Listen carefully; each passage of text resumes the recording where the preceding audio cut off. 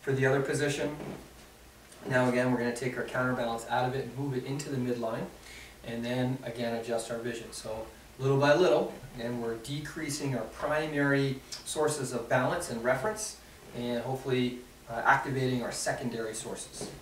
So I'll assume my split stance, keep it loose downstairs, tight upstairs. From the counterbalance, move it into the midline. Remember, I have the ability to squeeze together here. Everything's tight, look up.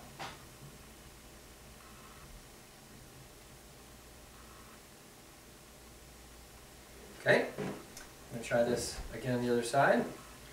Take it step by step. Assume your stance, stay loose, engage upstairs, apply the counterbalance, then into the midline, squeeze, squeeze, squeeze, and look upwards.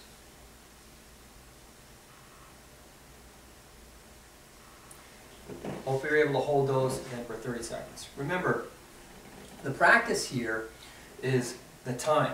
And what we're practicing is the ability to engage these muscles. If I have a fall, for instance, I don't have time to think, I need to react. And these muscles are reactive protective groups.